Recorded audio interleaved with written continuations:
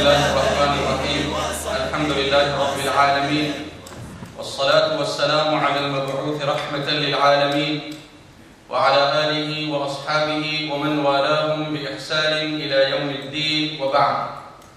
فقد قال جل وعلا في كتابه المجيد وفرقانه الحميد: أعوذ بالله من الشيطان الرجيم، بسم الله الرحمن الرحيم. إن الذين يبايعونك إنما يبايعون الله يد الله فوق أيديهم فمن نكث فإنما ينكث على نفسه ومن أوفى بما عاهد عليه الله فسيؤتيه أجرا عظيما. وقال النبي صلى الله تعالى عليه وسلم: اليد العليا خير من اليد السفلى، أو كما قال عليه الصلاة والسلام. Honorable scholars, respected brothers, elders, sisters, I thought I'd commence my presentation today with an incident that had happened to a particular scholar who was busy engaged preparing his Friday sermon, and his little son was interrupting him. Sometimes it could be a bit of a nuisance when you try to get undivided attention and something is irritating or someone is bothering you. So he decided to constructively engage his son. One is, unfortunately, you put him before some TV show and let him sit there and watch, and then the scientific research will tell you regarding the harm he creates to the memory faculty and so on and so forth. His gaze fell on a little map of the world, so he made it into bits and pieces, and he says, wow, here's a nice puzzle, let me give it to the little boy, he can busy put the pieces together, and by that time I'll be back from my Friday prayers. Gave it to the boy, and in 10 minutes he put the world together. The dad is absolutely puzzled, perplexed. But how did you know where's Africa and Asia and where's Antarctica, and how did you put these continents together?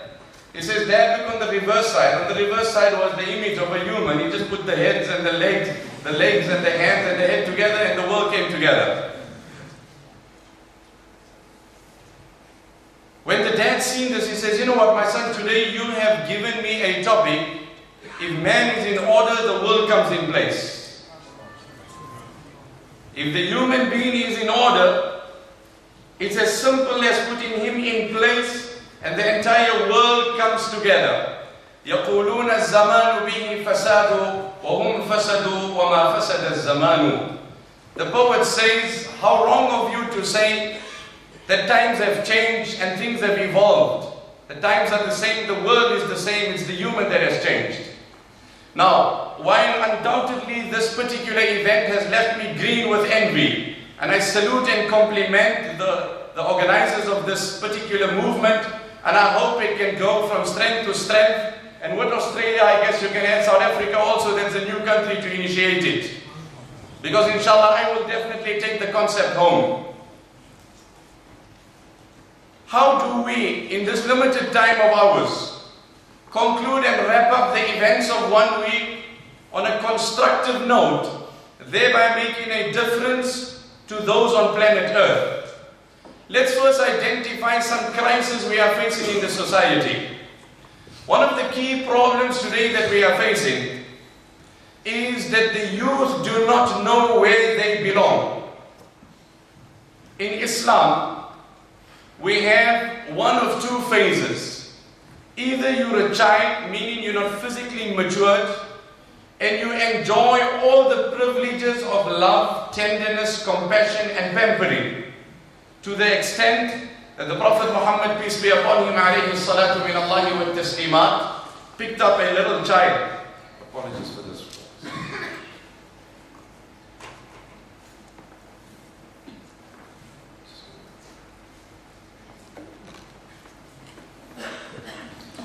The Prophet Muhammad ﷺ picked up a little child and he hugged him and embraced him.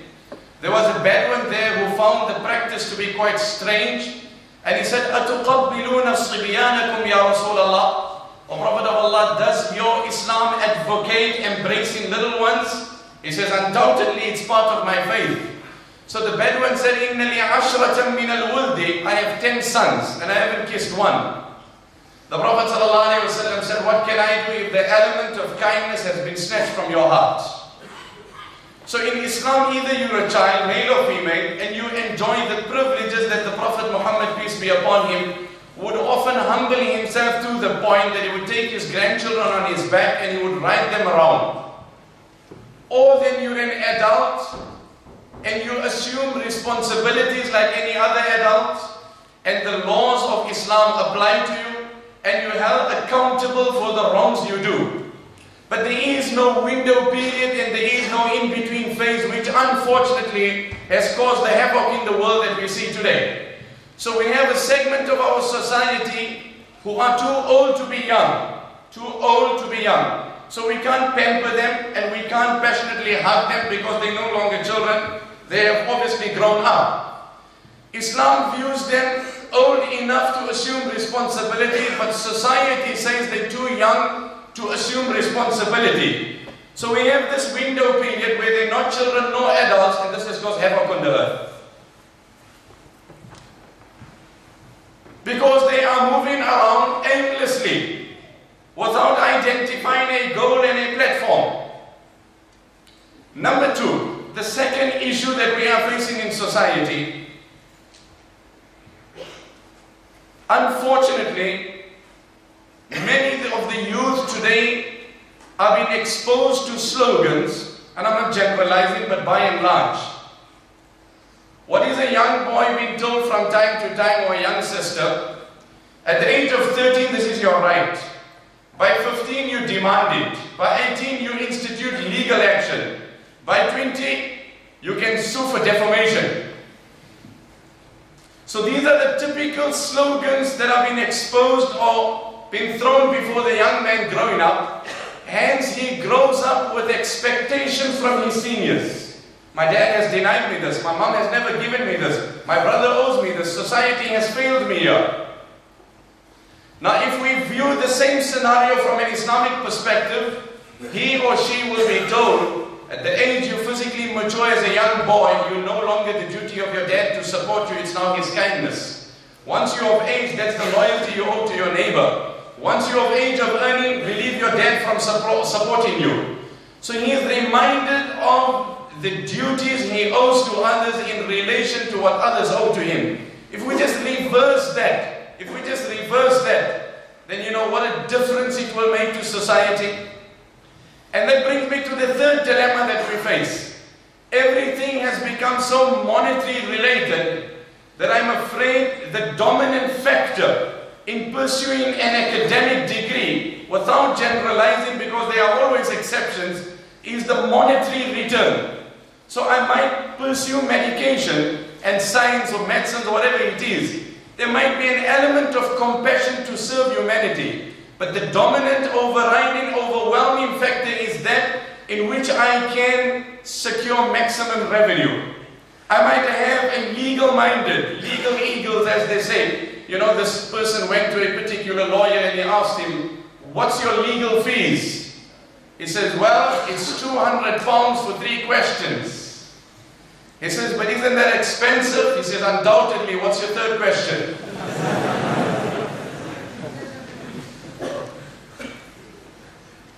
So I'm afraid the biggest religion today has not been the following of the Prophet Jesus, peace be upon him, or the Prophet Muhammad, peace be upon him, but it is as in P-R-O-F-I-T and not P-R-O-P-H-E-T.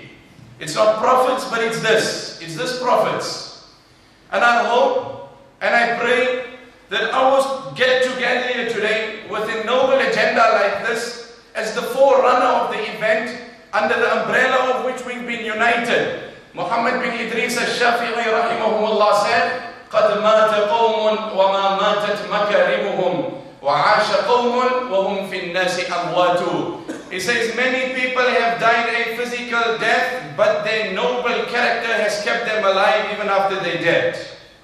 وَعَاشَ قَوْمٌ وَهُمْ فِي النَّاسِ أَمْوَاتُ. And many people are physically alive, but the evil has killed them while they reside on this earth. So the choice I throw out to the floor today is to you, my brothers and sisters.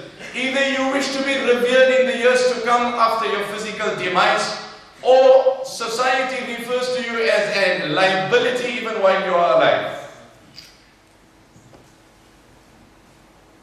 What better agenda than to start off on the drive of collecting funds It brings me to the couplets of Sayyidina Ali radiallahu anhu, who said, فاحذر زوال الفضل يا جابر وأعط من دنياك من سألها فإن ذا العرش جزيل العطاء يضعف بالحبة أمثالها. That, O Jabir, I advise you, let not your wealth be destroyed by hoarding it. But the key to the multiplication of your wealth is spending on the cause of the poor and the noble and the needy. By virtue of that, Almighty will multiply your wealth. Now, I thought today I would like to share with you an incident of a person who I believe truly epitomizes the spirit of a Muslim, both from an academic perspective as well as from a religious dimension. And I think it's paramount and it's integral that we marry the two and we amalgamate the two. While it is vital and integral and imperative that we excel on the academic front, it's equally, if not more important, that we reflect our identity and our image, thereby expressing the beauty of Islam and excelling on both fronts. There was a person by the name of Iyas bin Muawiyah, Iyas al-Muzani, who was amongst those who had seen the companions of the Prophet ﷺ, a young, profound, dynamic youngster. He was born 46 years after the migration of the Prophet ﷺ to Medina Munawwara. It is said during the golden era of Umar ibn Abdul Aziz, and anyone who is familiar with Islamic history will know that it's a rich era in the annals of Islamic history. It is known as the second Umar, where justice prevailed. So during that particular period, there was a vacancy for the judge of Basra. And that was the thing that was bothering the mind of the leader of the believers at that time, Umar ibn Abdul Aziz. But obviously at that time nomination did not take place where he was sworn into office and there was a bash and he was inaugurated and delegates from across the globe, and it was televised. It was quite a simple procedure. The Prophet ﷺ said, "Inna lan nasta'mila ala amalina man arada." We will never appoint a position to anyone who seeks it. The world today is facing a dilemma where Africa has the poverty crisis, people living in abject poverty below the breadline, and there is hunger for food, and those in the developed nations are hungry for power. So power in essence has crippled the world. Some are hungry for food, and I'm afraid in my personal analogy, perhaps you differ with me, the hunger for food might drive a man to steal, but the hunger for position will drive a man to kill. And I hope and I pray that those who graduate from this university as academics come out with a different flavor in the world. We've seen many like you graduate with the mind of securing more finance and making an extra buck and elevating their own position. But we hope they can bring a new light to the crisis in the world. And I have no doubt if this is what you can achieve in a short span of 5 years, then indeed your ambitions and your aspirations are noble, and your vision, if it materializes, would be equally noble. Umar ibn Abdul Aziz spends the night restless. Bata Amirul Mu'mineen Umar ibn Abdul Aziz laylatahu tilka ariqan musahhadan lam yagtamid lahu jafnun wa lam yatma'inna lahu qalbun. Whole night tossing and turning, who do I appoint as the judge? Who do I appoint as the judge of Basra? After much application of his mind, he said, I know of two people. وَلَقَدْ وَقَعَ اِخْتِيَارُهُ عَلَى رَجُلَيْنِ اثْنَيْنِ كانا كفرسي رهان فقها في الدين وصلابة في الحق ووضاءة في الفكر. People who are noble, who have impeccable character, who are sound in their knowledge, who are noble in their integrity, people who will really be exemplary to humanity. I mean, what a crisis we are facing when it comes to celebrities' private life. What contradicting sentiments are coming down. Like it or not, every celebrity is idolized across the globe. That's the manner in which we are living, and that's the inevitable inclination of the youth.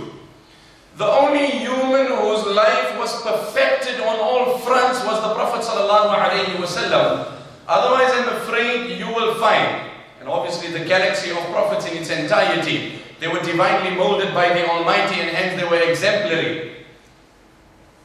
Otherwise, you will find a man who is a phenomenal businessman, but ask his wife, he's a terrible husband. You know, on a lighter note, this husband, every time he throws his tantrums, he finds his wife is very calm and composed. I'm not giving ideas, obviously. So one day he asked his wife, he says, you've got, you know what, we need to have some anger management tips from you. When you control yourself and you compose yourself very well, how do you do this? Every time I vent my frustration and I lose my cool and you're very calm. She says, no, I just go clean the toilet. Now, how does cleaning the toilet calm your anger? I do so with your toothbrush.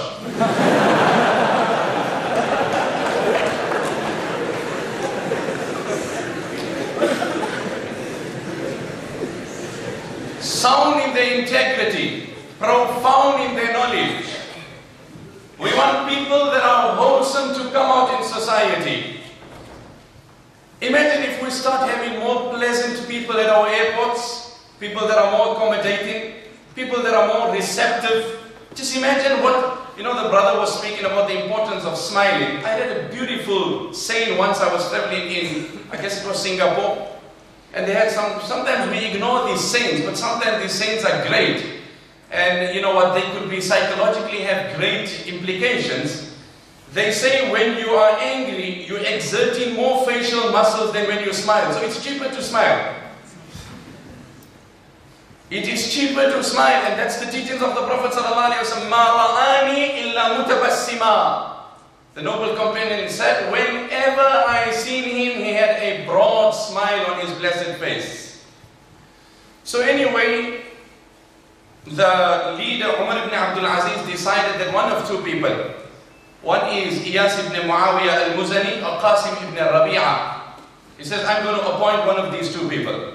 So he addressed his governor, that was Ali ibn Artat. He said, oh Ali, ijma' bayna Iyas ibn Muawiyah wa Qasim ibn Rabi'a al-Harithi.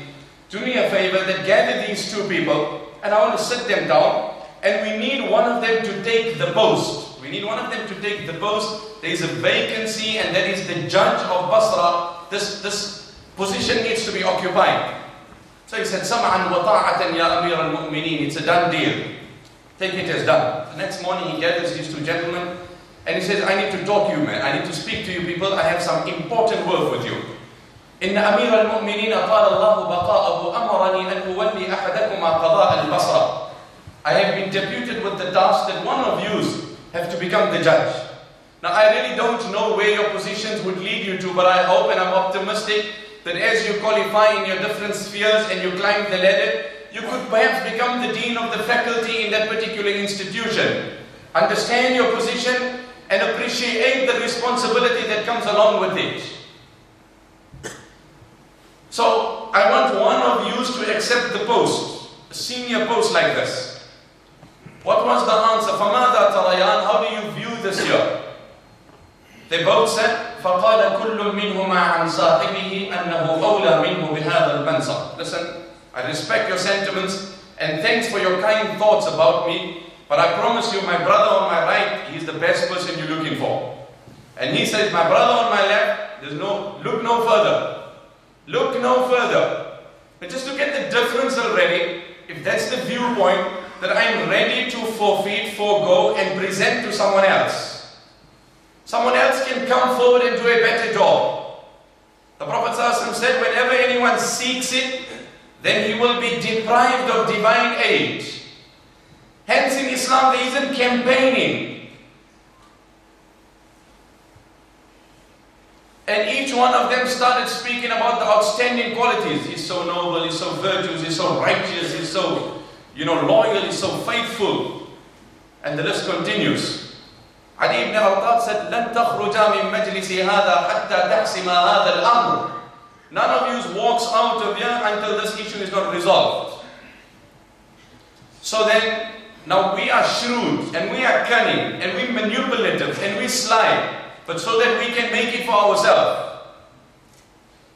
Today, you know, it's very easy. Any problem you have, just add the word syndrome next to it and it becomes a medical condition.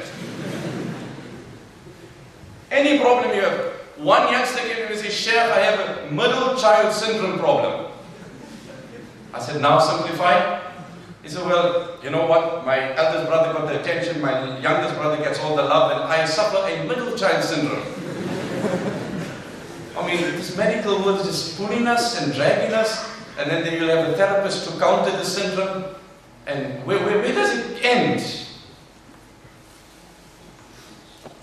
So anyway, Iyas ibn Muawiyah says, since you cannot resolve it, سَلْ عَنِّي وَعَنِ الْقَاسِمِ الْفَقِيهِ الْعِرَاقِ محمد بن سيرين والحسن البصري فهما أقدر الناس على التمييز بيننا.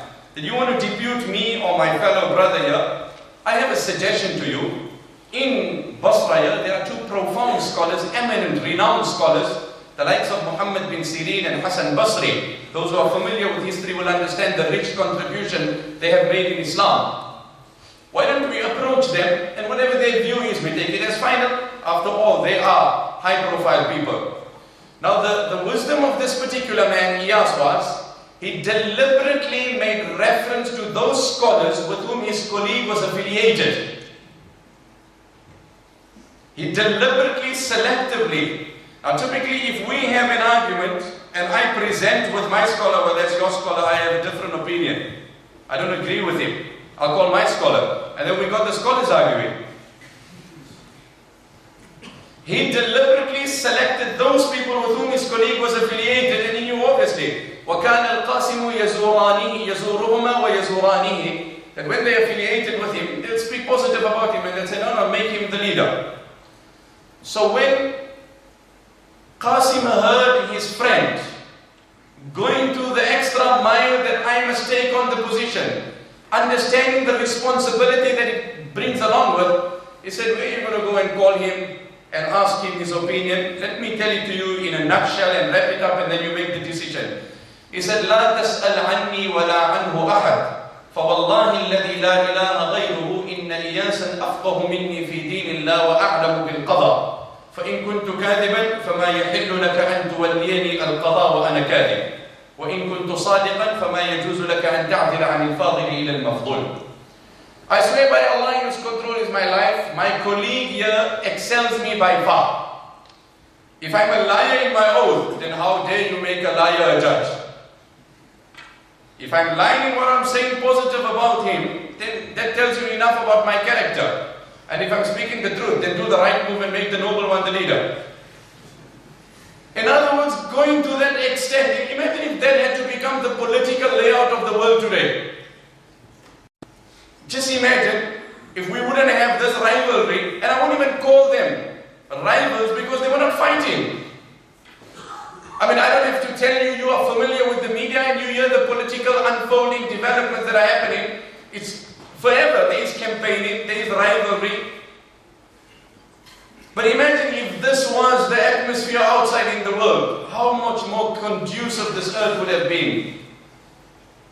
So what does Iyas ibn Muawiyah say? He says, إِنَّكَ جِئْتَ بِرَجُلٍ وَدَعَوْتَهُ إِلَى الْقَضَاءِ فَأَوْقَفْتَهُ عَلَى شَفِيرِ جَهَنَّمَ فَنَجَّى نَفْسَهُ مِنْهَا بِيَمِينٍ كَاذِبًا لا يلبث أن يستغفر الله منها وينجو نفسه مما يخاف. Let me wrap it up and say to you, O leader, you've brought my colleague and you have put upon him the responsibility of becoming the judge, which in my eyes is tantamount to putting him on the edge of hell. I mean, the Prophet ﷺ has said about the grave consequences of a man who's in position and abuses his position, who exploits his position. In any form of authority, Luqman Hakim told his son, إِذَا دَعَتْكَ قُدْرَتُكَ عَلَى ظُلْمِ النَّاسِ فَتَذَكَّرْ قُدْرَةَ اللَّهِ عَلَيْكَ. O my young son, when your authority provokes you to abuse and exploit, then constantly remind yourself of the supremacy and the authority that Allah has over you. Imagine if we could just have this in every office, just in front of you, and it reminds you every time. When your authority provokes you to abuse and to exploit. We all know about Luqman Hakim. He He was such a phenomenal human. The Quran devotes a chapter to his advisors. Someone once asked him, from where did you acquire wisdom?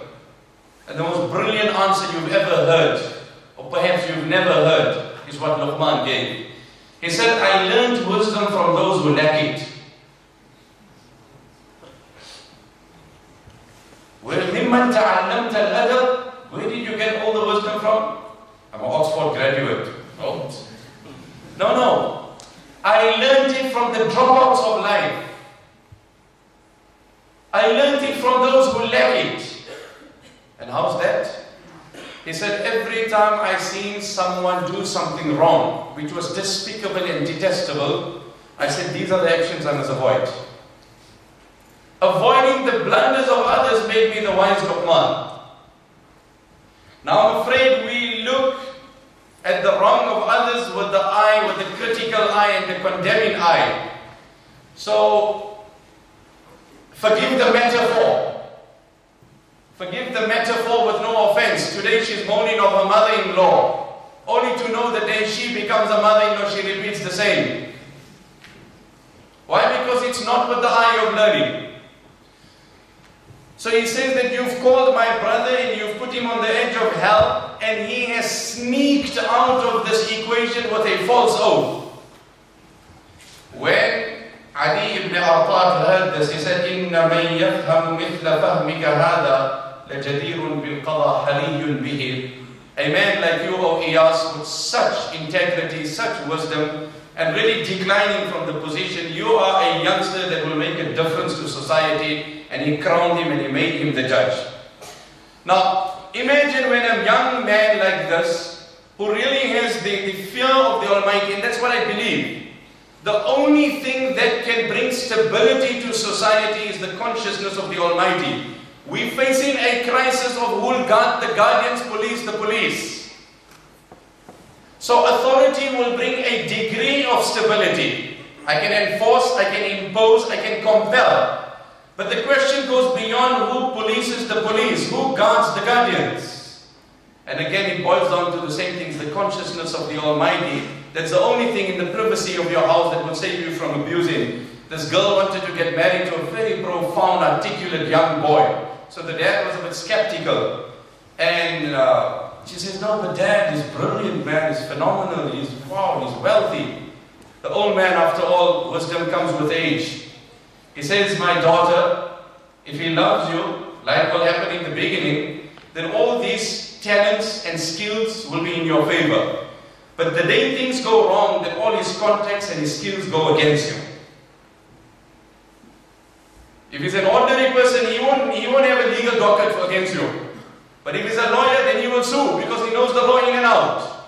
As long as he loves you, all that laws will be in your favor. But the day there is a problem in the marriage, which is bound to happen and is the nature of marriage, then I'm afraid these very talents of his will be instituted against you. So that's the first humble message that, if I may put, as I tie it up with my opening sentiments, that the motivating factor of the passion of the study that we have should not be the monetary return. Undoubtedly, we need to secure returns. But as humans, we need to look beyond and above. Then only we'll be making a difference to society. I don't say run a free practice and run a free clinic. We have to charge in moderation. It is said about this young boy, he was studying, and I want to highlight this in particular, and I wish I had seen more non-Muslim faces, just so that we can merge this gap and show and explain our coexistence with harmony. We can learn to respect the differences of others and live with dignity.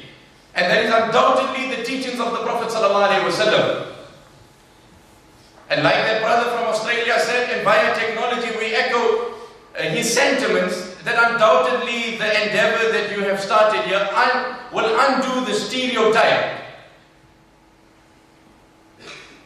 This particular youngster, Iyas, روي أنه كان يتعلم في كتاب لرجل من أهل الذمة. He was attending a non-Muslim university.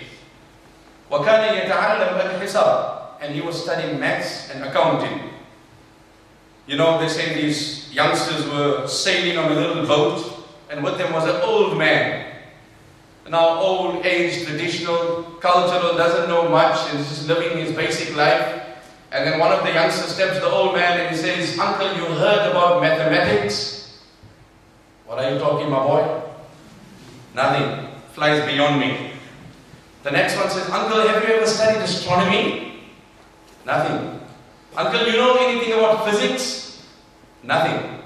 Anyway, just then they realized there was a bit of a strong wave, and there was a tide, and the boat was about to dip. The uncle says, "Boys, you know swimmernology?" "Boys, you know swimmernology? Because that's what you need here."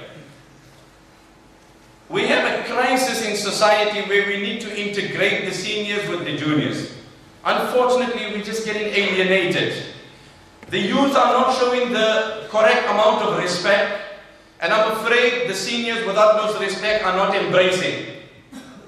And we're having two distinguished fractions in society, two distinguished groups. We need to develop that mechanism through which we can amalgamate it and we can unite it and tie it up. So anyway, this youngster was studying in this university and he was doing his thing. He was perhaps the odd Muslim in that particular university. We know how the profiling is happening today.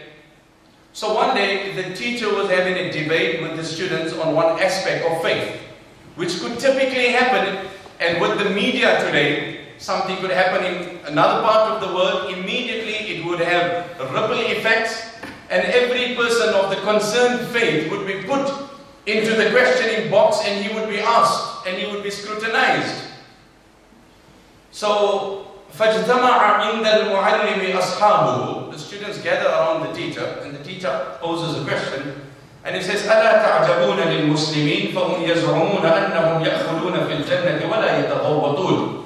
Very strange. I read about the Muslims. Perhaps if you heard, I don't know if you read the article, I don't know if you've seen last night's news, those are the slogans. Anyway, I came across an article that suggests that Muslims believe that in paradise they will consume, they will eat, they will drink, but they will not relieve themselves, which is against medics and it's against logic as well. Whatever you eat, you got to somehow flush it out of the system. So all those around, the teacher said, "Yeah, that's a great question. Never crossed my mind. I didn't know they believed that. I wonder what they'll say." So this young boy Iyas did not go around imposing his faith. Nay, at this junction he had not even propagated his faith.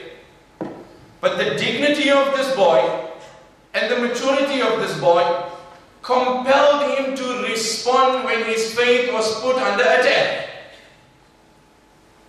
He did not come across in an emotional way.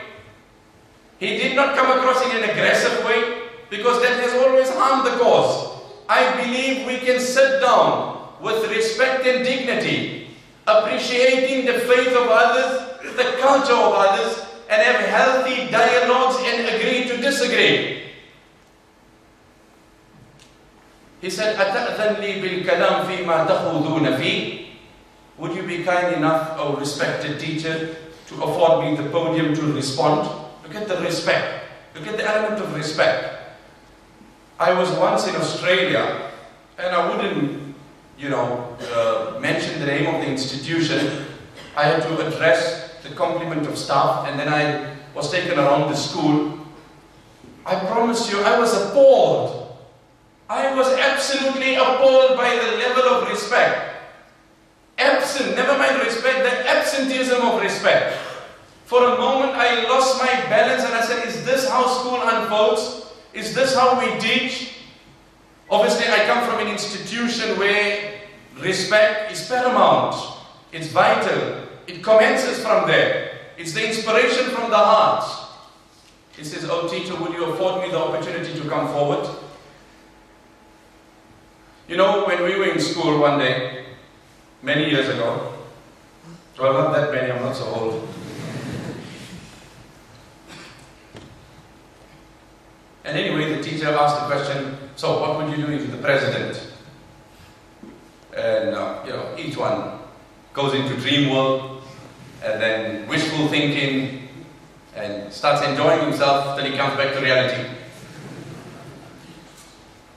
And then one day the teacher said a thing which was so harmful and so detrimental. And again, we need the right teachers in the right place. What would you do if you God?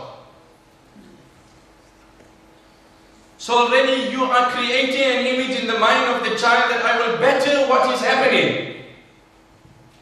Now there is a hadith al-Qudsi which makes my hair stand.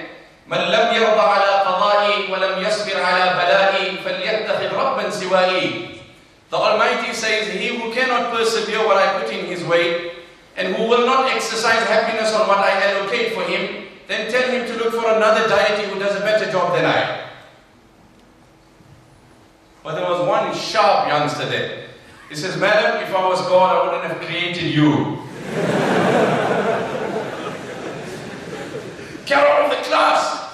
You deviant, delinquent. Ask me what I would have done.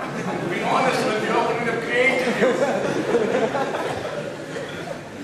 That's what's going to happen to society. Imagine now, in that position of yours as a teacher, and that's what you're saying. There was a youngster who was parading the aisles of the plane, circulating pamphlets on birth control, birth control, birth control. So he comes to this one old man, says, yeah, uncle, what's your opinion? Typically expecting resistance. He says, my son, how old are you? He says, 20 years. So I wish they started 20 years ago, we wouldn't have had you here.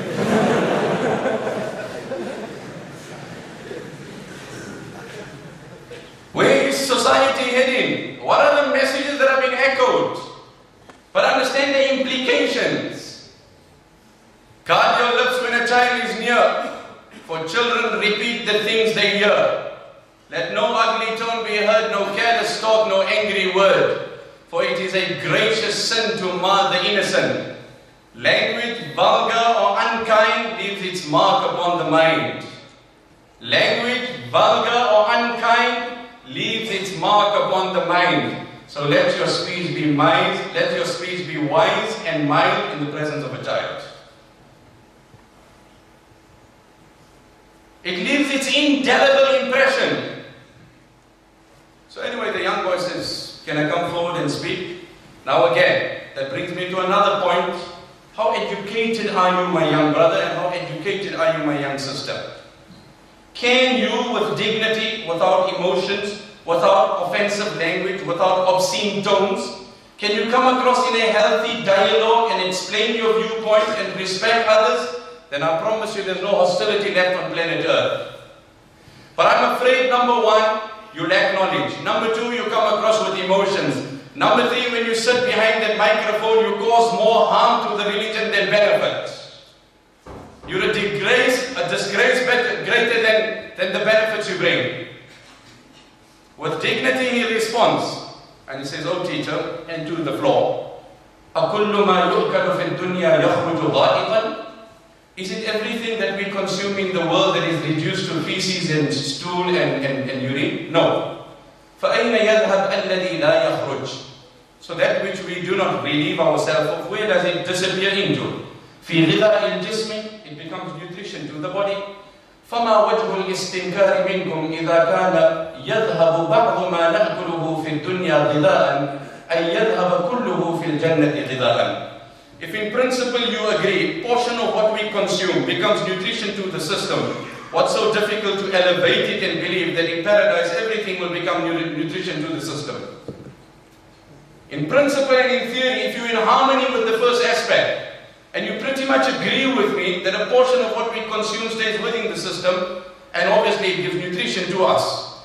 Someone one day came to him, and he said, Ya Aba Wa'ilah, ma taqulu fil muskir? What's your opinion on intoxicants? Alcohol. Now we all know this has crippled our society. Scientifically, you will be told, and perhaps you've read, that you know what, if you take alcohol in moderation, in a certain quantity, it benefits the mind, it strengthens the IQ, it increases the vision and the rest of it. At the onset, let me tell you, Islam is pretty much in agreement with that theory. يسألونك عن الخمر والميسر يسألونك عن الخمر والميسر قل فيهما إثم كبير ومنافع للناس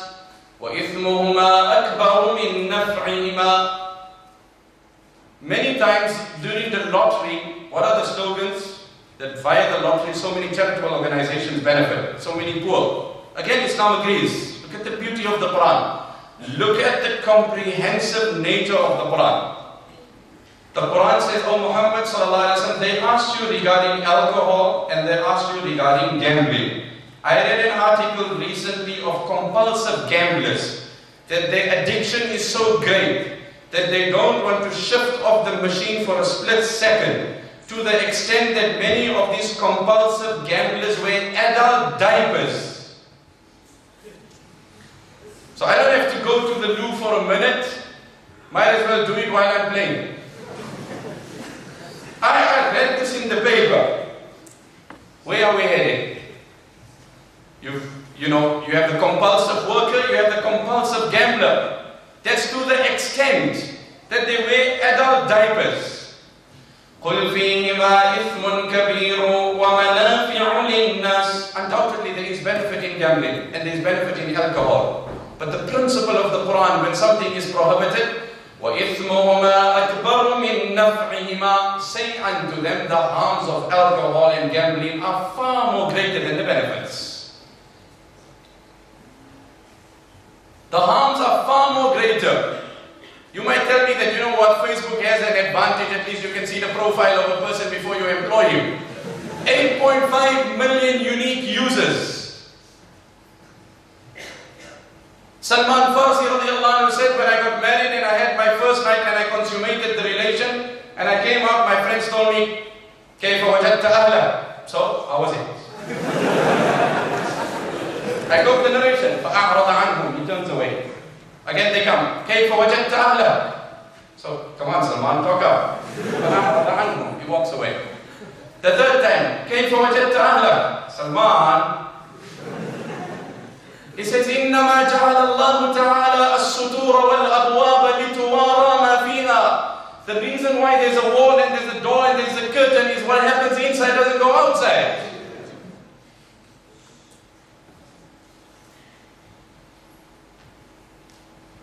حسب امرئ منكم أن يسأل عما ظهر له. You're more than free to ask me of my external life. فأما ما غاب عنه, that which is my intimate life, it doesn't come out of my bedroom, never mind my house. You see what's the crisis through this Facebook. We need to ask ourselves if the benefits are greater or the harms, and decide for yourself on that principle. One villager was asked, لِمَ لَا تَشْرَبُ الْعَقْلِ لِمَ لَا تَشْرَبُ الْخَمْرِ. Why don't you drink alcohol? He said, كَيْفَ أَشْرَبُ مَا يَشْرَبُ عَقْلِي. How can I consume something that consumes my intellect? How can I consume something that consumes my intelligence? Hassan Basri said, لو كان العقل يشترى لتغالى الناس في ثمنه فالعجب ممن يشتري بماله ما يفسد عقله. If the human intellect could be frozen and sold, hypothetically, if you could make a chip, make a SIM card of his brain, just insert it. If this could be, and who knows, the way things are evolving, maybe it will happen. But really, I don't want to live to see that time. But if, hypothetically, if that could be, if you could sell your intellect, people would have asked exorbitant amounts for their intelligence. Imagine what would have they charged for Einstein's brains. But then he says, فَالْعَجْبُ مِمَّنْ يَشْتَرِي بِمَالِهِ. I cannot fathom the intelligence and I cannot fathom the logic of a man who purchases with his own wealth that which destroys his own intellect. I just can't read into the logic. So someone came to him. Now again I'm asking you, what's your passion for knowledge? Muhammad bin Idris al-Shafi'i rahimahullah said, سَهَرِي لِتَنْقِيحِ الْعُلُومِ أَلَذُّ لِي مِنْ وَصْلِ غَانِيَةٍ وَطِيبِ عِنَاقِ. He says, my studying by night and discussing laws of Islam is more soothing to me than hugging a woman who's naturally attractive. سَهَرِي لِتَنْقِيحِ الْعُلُومِ أَلَذُّ لِي مِنْ وَصْلِ غَانِيَةٍ وَطِيبِ عِنَاقِ وصرير أقلامي على صفحاتها أحلى من الدوكاء والعشاق.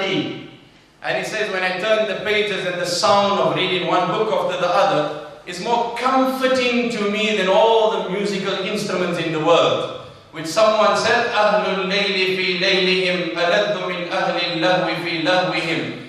There is a fake pleasure, and that's dining in a club with a young girl on your lap and a bottle of wine in your hand. The poet says, I challenge you and I take you on. There is another pleasure in the dead of the night, awakening from your sleep, performing the ablution and bowing before your Creator. I'm ready to put my head on the block. That pleasure is true pleasure, and it is absolute pleasure.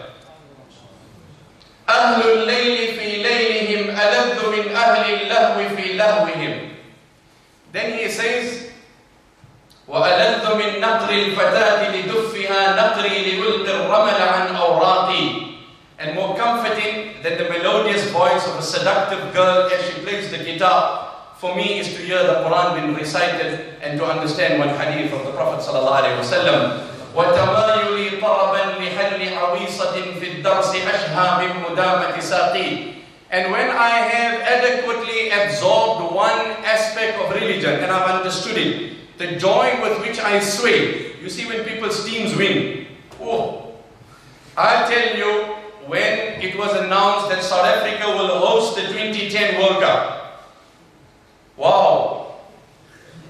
People were gone literally crazy. And then anyway, I tuned in the radio and there was this, oh my God, this elderly old woman. Goodness gracious me. What an event. I thought to myself, my word, you're not going to be living, man. You're not going to be living. Get on with life.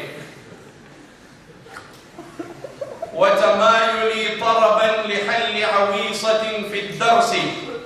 And when I accomplish and I understand something, then I sway with joy.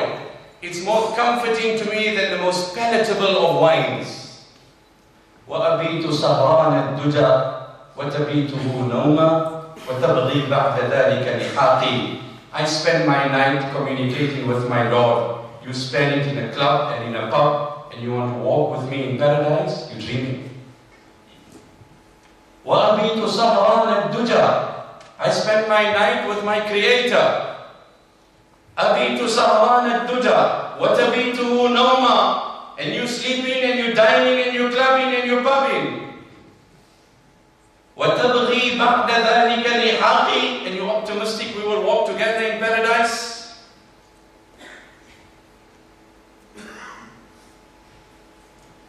So anyway, someone came to this Iyas. Now, profound knowledge, do we have it? And he asked him a question, مَا تَقُولُ فِي الْمُسْكِرِ. What's your opinion on intoxicants? He said, haram, forbidden. So immediately the person asking the question said, وَمَا وَجْهُ حُرْمَتِهِ وَهُوَ لَا يَزِيدُ عَنْ كَوْنِهِ ثَمَرًا وَمَاءً غُلِيَ عَلَى النَّارِ وَكُلُّ ذَلِكَ مَبَاحٌ لَا شَيْءَ فِيهِ. What's the wisdom of its impermissibility when it's no more than water, grape juice, diluted with some sugar added? That's it. Individually, the ingredients are wholesome. They're nutritional. You know, and that's how we've just been dragged in. We know what is the extent of obesity and how much it's killing the people. And then psychologically, we appease ourselves. So we ask for a double cheesy burger. I'll have a Diet Coke only.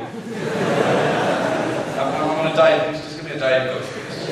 A double cheesy burger, you've killed everything. What's a Diet Coke going to do?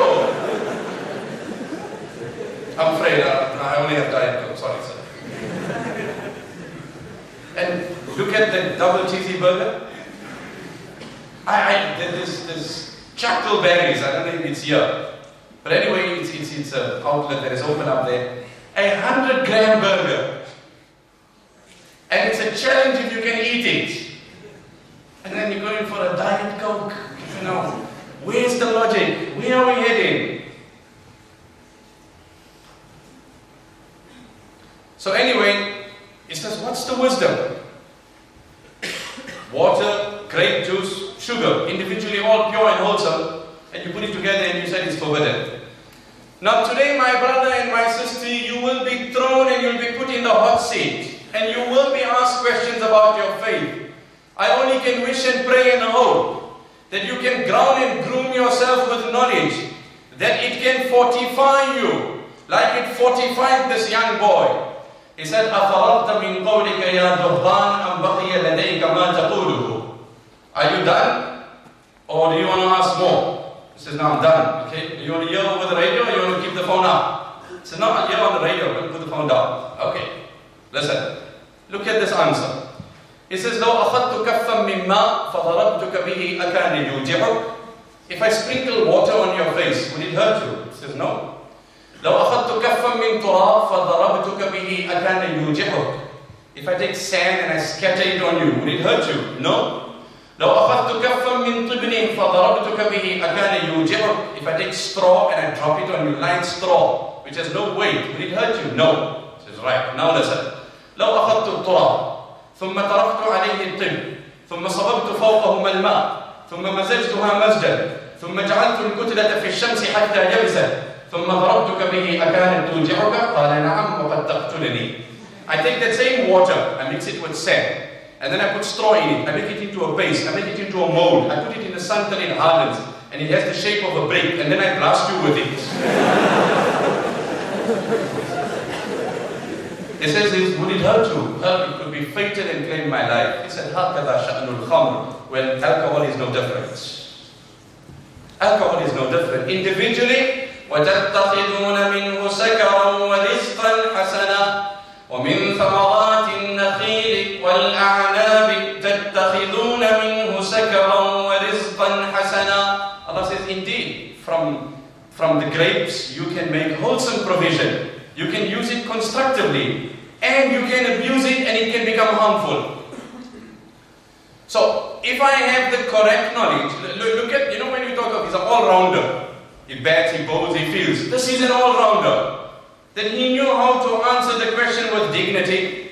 When it came to addressing his colleagues in school, those around him, a dilemma that was facing the Ummah during his reign was regarding the sighting of the moon, and I think that's no different to UK.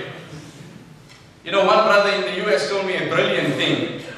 In California, he says, Sheikh, the Prophet Muhammad ﷺ split the moon and united the people. Today we're splitting the moon and we're dividing the people.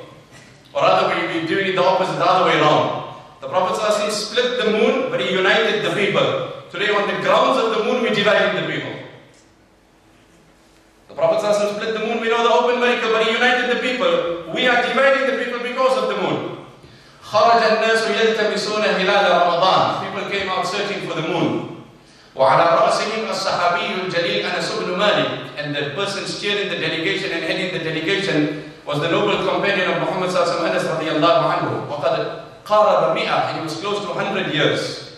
But he was totally in sound health. In sound health. فنظر الناس إلى السماء فلم يروا شيئا. People looked at the sky, clear. The horizon was clear. There was no trace of a crescent of the moon. لكن أنس بن مالك يقول ها وذا لقد رأيته. Anas ibn Malik says, no, but I can spot the moon. There's it. It's quite clear. Now, what a dilemma. You have an entire group, an audience of people who are not companions of the Prophet ﷺ, and you have one who is his companion, which we know in seniority outweighs everyone. Now, this particular sensitive junction, if it wasn't interacted with diplomacy and wisdom and vision, it could lend itself into internal bickering. It was so volatile that nobody else can see the moon, yet you have a senior person, the noble companion of Muhammad ﷺ, he says, I see it. So they said, let's go call that youngster, Iyas. Let's call him and come. So the young lad comes out. He says, this is the dilemma.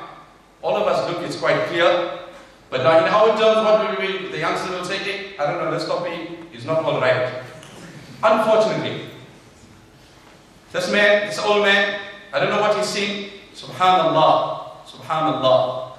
And this is again, the need of integration, the respect of seniority. Because there are things we can learn, on a lighter note, they say this wedding took place, and I often mention, there are many youngsters that perhaps are married or in the process of getting married. We worry a lot about the wedding, and we forget the marriage. The wedding is one day, the marriage is forever. You know, we worry about the event. The event is one day and it's over. Worry about the marriage thereafter. The woman, she sighs with relief. I gave birth to a normal, healthy child. I'm over with labor pains. Undoubtedly, that's joy. But really, my sister, with the youth of today, he'll give you labor pains every day. The challenge is not over, far from over. Birth was undoubtedly a challenge. But what is ahead of you is the real challenge. So anyway, they got married, and now, you know, in certain homes, customs, traditions, that when the boys' party arrived, then they will play a trick on them and they'll lock the door till you give us 500 pounds, then only we'll allow our daughter out and whatever else. So they laid out the table, and what they did was they put long sticks on the hands of everyone. And the condition was no old man accompanies you. Because obviously he'll beat the trick. You know, like, we'll beat the system, he'll beat the trick. The thugs of today are beating every system. There's a virus, and then there's a counter virus, and there's an antivirus, and there's another thing, just getting on and on and on.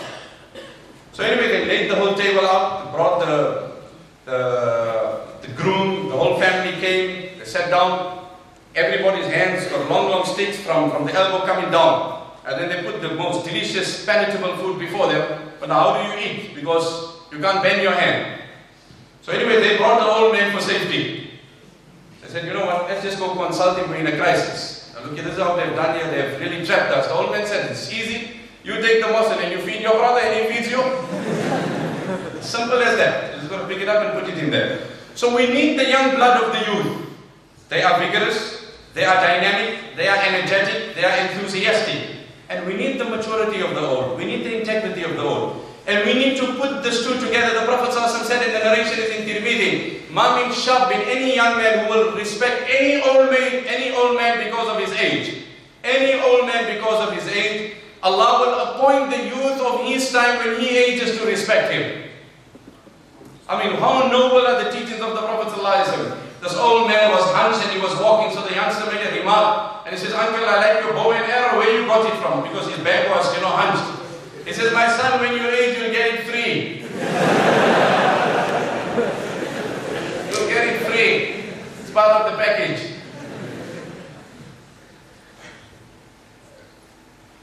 So anyway, they call Iyas ibn Muawiyah, and Iyas ibn Muawiyah now realizes the volatility, the sensitive nature.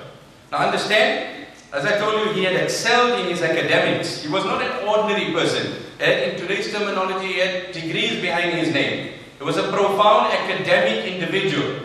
He had a sensitive aspect of religion which is very volatile. That you have the seniority of a noble companion of the Prophet Muhammad, peace be upon him, and you have hundreds of others on the other side. And he is called to arbitrate in this year. He looks at it, he looks at the heavens, he looks at the skies, he glances around, he says, okay, wait, let me apply my mind. He looks closely to the blessed eyes of Anas radiallahu anhu. نظر إياس إلى أنس بن مالك فإذا شعرة طويلة في حاجبه قد انثنت حتى غدت قبالة عينه فاستأذنه في أدب ومد يده إلى الشعرة فمسحها وسواها ثم قال أترى الهلال أيضا يا صاحب رسول الله. He glances closely to Anas radiallahu anhu, and he finds that there was a white strand of hair blocking his eye and blurring his vision, obscuring his vision. And that was obviously giving him the fake image of a crescent. After all, our people at 100, they can't even see. Here is the man, imagine at the age of 100, he's joining the delegation to sight the moon. That tells you about his vision. So he realized that there was a white strand of hair. He very politely took his permission and he cleared the white strand of hair. And then he asked Anas, he said, أَتَرَى الْهِلَالَ أَيْضًا يَا صَاحِبَ رَسُولِ اللَّهِ, or the companion of Muhammad sallallahu alaihi wasallam, do you still see the crescent? He said, كَلَّا وَاللَّهِ مَا أَرَى كَلَّا وَاللَّهِ مَا أَرَى. I swear by Allah, I cannot see anything. He says, Alhamdulillah, and everybody understood. And this thing which could lend itself into a dispute was nipped into the bud, was adequately resolved, and in a very matured way was arbitrated because the vision and the integrity of a young boy. So my plea and my concern is, and my hope is, that we can go out in the various spheres of the world and we can enhance the causes in which we enter. We can elevate and promote the people in their respect, those that are anchored in society. Respect their seniority. I'll leave you with the last point. On a legal note, many of us could be perhaps legally inclined. And again, my point, what I'm harping on is why we pursue and we have our positive contributions. But let's just not look at everyone, how I can milk him, but how I can really resolve this here.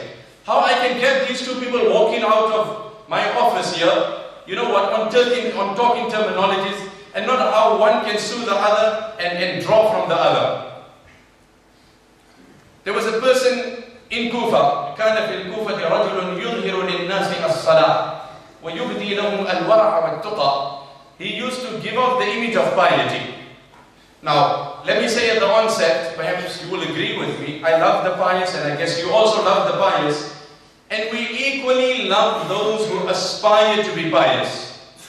But I'm sure you will echo my sentiments. I have a major problem with someone who's not pious and who doesn't intend to become pious, but ex-pious. I think we need to draw a clear distinction. Someone who's not pious, who doesn't intend becoming pious, noble, reformed, but he gives off an image. In English there's a beautiful saying. I love people who openly hate me, but I hate people who pretend to love me. I love people. It's a democratic right, my friend, to hate me. You can have an anti-me, rally anti-me, no problem. Put banners and placards and go for it. It's a free world. I love people who openly hate me, but I hate people who pretend to love me. And I'm afraid we've entered into an era of hypocrisy. You've got to watch close. Your brothers also, are they literally your brothers? I mean, the Quran draws an analogy of the Prophet Yusuf, peace be upon him, alayhi salatu min Allahi wa taslimat. And my research suggests to me every divine scripture spoke about the Prophet Yusuf and Jacob, his father, and his fellow brothers. The brothers, because of their jealousy, they plotted the assassination of Yusuf. And I often say, there are three conditions which will snatch your intellect from you. There are three situations where you lose your sanity. One is when you become jealous for a person. Now you become so passionate to harm that person, that color can't come in your way, religion doesn't come in your way, the blood doesn't come in your way. You just have this aggression and this passion to harm. You lose your sanity. Jealousy. Analyze the mother-in-law and daughter-in-law debate. At its core, it's jealousy. And the key factor of this year, I read the other day this book. I was in a bookshop and it caught my eye. Statistics on mother-in-laws and daughter-in-laws. Wow! I said, is it so serious that people can write books about it? One is when you are jealous. Number two, lust. When lust kicks in, then your sanity kicks out. When lust kicks in, when a person is moving around with overwhelming lust, passion, then he's no different than a vulture. He's no different than, then he is going to pounce. Whether someone is provocative or not, I'm afraid the honor of no woman is safe, the integrity of no woman is safe. Why? Because lust. You know the Urdu poet says it? Pagan ki tarah chalte hai ushshat majazi, bechain hai din raat ye badnaam zamana. Pagal ki tarah chalte hai ushshat majazi. Like insane people, these lustful humans roam the streets. Like insane people, these lustful people roam the streets. This era has become helpless and has become meaningless. And the Arabic poet said, كل الحوادث مبدأها من النظر ومعظم النار من مستصغر الشرر. The root cause of every sin is the abuse of the sight. And it takes a spark to ignite a fire. It takes a spark to ignite a fire. كل الحوادث مبدأها من النظر. Muhammad bin Idris al-Shafi'i rahimahullah said, عفوا تعف نساؤكم في المحرم وَتَجَنَّبُوا مَا لَا يَلِيقُ بِمُسْلِمٍ إِنَّ الزِّنَا دَيْنٌ فَإِنْ أَقْرَضْتَهُ كَانَ الزِّنَا مِنْ أَهْلِ بَيْتِكَ فَاعْلَمِي. He said, abstain from casting a lustful glance on a strange woman, and divinely Almighty will safeguard your womanfolk from the nasty glances of strange men. And for heaven's sake, do not commit any action which compromises the identity and compromises the profile of a believer. Do things which are in harmony with your honor. The great Mufti Taqi Uthmani, world-renowned scholar, he has said Muslims are morally, religiously, Islamically, ethically bound to respect the laws of their land. If they commit anything against the law of the land, then this is just not an offense against your state, but it's an offense against your faith as well. Because you are morally bound to respect the law of the land. So that traffic light has been synchronized to maintain a flow in traffic. You are ethically, morally, religiously, Islamically bound. وَتَجَنَّبُوا مَا لَا يَلِيقُ بِمُسْلِمٍ إِنَّ الزِّنَا دَيْنٌ. He said, fornication is a liability, it's a debt. If you fornicate, like when you borrow money, you have to pay back. When you fornicate, then you're preparing your own woman to be fornicated with. You're throwing them out. You are making them susceptible. So I'm afraid that is the crisis, that we are facing. So hypocrisy has become very, very common. You really cannot. Coming back to the incident of the Prophet Yusuf alayhi salatu wassalam. When his brothers plotted, and that's what I mentioned, two things I mentioned. One was jealousy, one was lust, and the third is anger. When anger takes control, in English they say, he who angers you, conquers you. He who angers you, he conquers you. He's taken control over the situation. Now there's not two humans talking there, complete. There's mess, there's havoc. Tempers are flaring. Divorces are being thrown at. Vulgar is being thrown at. And it's just one vicious circle. He who angers you, conquers you. There's an incident mentioned of a person, he walks out. And true patience is where you suppress yourself at a time where you can vent it. That is true patience. This person went into the restaurant and he parked his horse outside there, and when he came out there, somebody had painted him. So he was enraged and he's upset. And he walks into the restaurant and says, "Who painted my horse?" And this strong, broad shoulders, robust, tough-looking character walks out. And he says, "I painted it, you have a problem?" He says, "Sir, the first coat is dry, you can paint the next coat."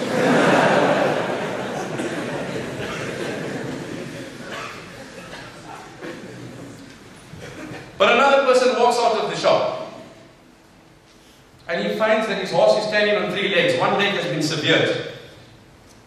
So he asks his friend, he asks his servant, he says, "Who's done this?" He said, "I have done it." Why? To provoke you. Ooh. Imagine your son punches your tire.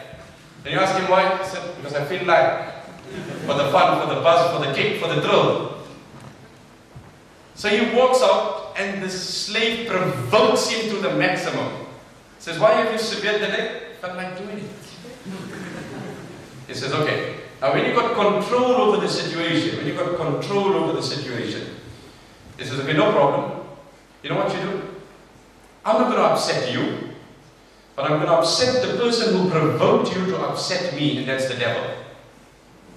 I don't want to upset you, but what I want to do is upset the one who provoked you. Let me take control, slaughter this animal, distribute the meat, and I liberate you for the pleasure of the Almighty, so that the devil must put his head down in shame and cry. He must walk out of here embarrassed, and me and you must walk out as brothers." Can we have that, my brother? That we walk out as brothers and the devil puts his head between his legs and he walks out. Muhammad bin Idris al-Shafi'i said, "Man nala minni aw alibtu bi dhimmatihi abra'tuhu lillahi shakiran minnata. A'ara mu'awwiqa mu'minin yawm al-jaza aw hal asu'u Muhammadan fi ummatihi."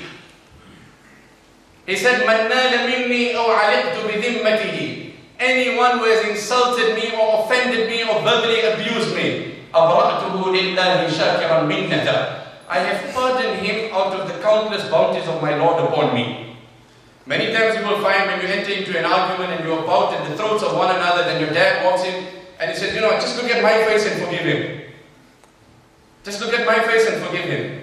Muhammad bin Idris al-Shafi'i says, I look at the bounties of the Almighty and I forgive everyone. Then he goes on, and these couplets make me cry. He said, I cannot bear the burden of knowing that a Muslim's entry into paradise is suspended because I haven't pardoned him. That is too weighty for my shoulders. To know this man is held and suspended at the door of entry, subject to someone's pardon. If that man pardons, he can go in. I don't want to carry that on my shoulders. If he doesn't go in there for something else, but not for me. Then he says, Oh, al-asuhu Muhammadan fi ummatihi. The minimum harm of me not forgiving anyone is causing hurt, pain to the heart of my Prophet. And that is enough for me to forgive him. If I haven't pardoned anyone, I know my Nabi's heart is sad with me. And that is enough for me to forgive him. Say we'll forgive everyone, inshallah. An ummah that could be billion in number has fragmented into billion segments because we cannot look beyond our petty differences. So Yusuf, the Prophet Yusuf, his brothers plot to kill him. And then things change. I mean, everything is in the control of the Almighty. The Urdu poet says it and it comes to mind again. It's a long couplet, I'll just share a bit of it. He says, we're living in a new world. It's a new ocean, it's new waves, it's new lovers and new beloveds. Nayi rahe, naya rehbar, nayi moje, naya sahil. It's a new shore, it's a new ocean. Magar inme koi cheez pyar ke qaabil nahi milti. Purani raah kya chuti ki ab tak manzil nahi milti. But as much as you progress and you advance, I'm afraid it's not enviable, because as you're advancing, you're losing your legacy on the way that till today you're bickering with one another. Hence, we cannot stretch an envious eye to your growth. I told you typically on Facebook now. Purani raah kya chuti ki ab tak manzil. You're still looking for your direction. I'm digressing and I know I've overstepped my mark by far. But I hope I can tie up with the incident of Yusuf and not digress from it now. The brothers plotted his assassination. Things changed. And he assumed the position and is now the throne. Ideal time for him to abuse, exploit and milk his brothers. The Quran in its most eloquent verses in the 13th juz opens up the discussion and says, وَلَمَّا دَخَلُوا عَلَى يُوسُفَ وَلَمَّا دَخَلُوا عَلَى يُوسُفَ. As the brothers walk in, years have passed. Yusuf has changed. He's sitting on the throne. They thought the chapter is closed and he's gone. عَرَفَهُمْ وَهُمْ لَهُ مُنْكِرُونَ. Sitting on his throne, he identifies every brother of his. These were the very ones that once upon a time they wanted to drop me in the well. I mean, what a point of authority where he could abuse it, and he had no seniority over him as far as humans were concerned. But he takes the broad shoulders of a prophet, and he takes the compassion of a prophet, and he takes the integrity of a Nabi. What does he say? وَقَالَ لِفِتْيَانِهِ جَعَلُوا بِضَاعَتَهُمْ فِي رِحَالِهِمْ لَعَلَّهُمْ يَعْرِفُونَهَا إِذَا انْقَلَبُوا إِلَىٰ أَهْلِهِمْ لَعَلَّهُمْ يَرْجِعُونَ. He tells those working with him, he says, look at these boys that have lined up, don't speak to them. Obviously there was drought and famine, so they came for corn and grain. He says, give them the corn and grain, take their money, and before they leave, slip it back into their saddlebag. We'll say, take money, what he gives you, and pull it out of his pocket also. In that particular position where he could take revenge, but what did he say? How can I milk my brothers? So I was saying those were the three incidents where you lose your sanity. Lust, and that's the dominant factor for youth, lust. The second is greed, and the second is anger, and the third is jealousy. May the Almighty save us from all. I wrap up with an incident of Iyas bin Muawiyah, and I tie it up with my sentiments. What did I say? Person who openly hates you is not a problem, but we hate people who pretend to love. And from them we spoke about hypocrisy. So anyway, there was a person in Kufa there. He used to claim piety, holier than thou attitude, holier than thou. And that's something we really need to do away with. We need to really get away with it. So people used to come and need money by him. يَجْعَلُونَهُ وَصِيًّا عَلَىٰ أَوْلَادِهِمْ إِذَا أَحَسُّوا بِذُنُوبِ الْأَجَلِ. So one day one person him and says, you know what, I've got this money, can I leave it with you? He says, no problem, my brother, it's in good hands. I'll take care of it. Takes the money, goes away. Sometime later, the man needs his money. He says, you know what, I left my money with you, I need it. He says, forget about it, close it off, you'll never get it back. So this young man said, now today, how many people are there who have been robbed by the system? And then when you go to a lawyer, he says, you know what, this is my problem. Well, let me just tell you, your legal fees will be so much that you decide if you want to pursue the case. The poor man needs his 5,000 pounds. The case is going to cost him 4,000. The time, the effort, the ability, it just doesn't break even for him. So he decided, he went to Iyas ibn Muawiyah, this young boy. He says, you know what, I got a problem. Young boy. But what was his vision? This man, I borrowed him, I gave him my money, he claimed to be pious. When it's time to collect my money, he declines and he refuses. Iyas ibn Muawiyah asked him one question. He said, أَعَلِمَ صَاحِبُكَ أَنَّكَ تُرِيدُ أَن تَأْتِيَنِي? Does this alleged so-called pious man, does he know you intend coming to me and reporting to me? He said, no, he doesn't know anything. He says, okay, if he doesn't know, that's all, no problem. Go. وَعُودِ إِلَيَّ غَدًا. You come to me tomorrow. When this young man left, he's worried, he doesn't know if he'll get his money. In the interim, he sent a message to this so-called pious man. He says, call this pious man here. When your intention is to help, then the Almighty will inspire you accordingly. And when your intention is to cheat, then the devil will whisper you accordingly. It depends what does the Quran say? The opening verses. وَاللَّيْلِ إِذَا يَغْشَى وَالنَّهَارِ إِذَا تَجَلَّى وَمَا خَلَقَ الذَّكَرَ وَالْأُنثَى إِنَّ سَعْيَكُمْ لَشَتَّى. Reflect over this here. Allah says, by the night when it darkens, by the day when it brightens, وَمَا خَلَقَ الذَّكَرَ وَالْأُنثَى, and by the creation of man and woman, إِنَّ سَعْيَكُمْ لَشَتَّى, as the sun rises every morning, indeed your endeavors are diverse. Every man is standing at the bus stop to catch a bus or to catch a coach and go to work with a different agenda. Then the Quran elaborates on those whose agendas are noble and those whose agendas are evil. But the Quran makes a clear distinction in سَعْيَكُمْ لَشَتَّى, your endeavors are diverse. You're starting off on different notes. You're starting off on different platforms. So anyway, he sent a message, he said, bring that man here. That man came here. He said, listen my brother, I heard you're very pious man. He says, yeah, I am. Okay. Today, unfortunately, we love just taking undue praise.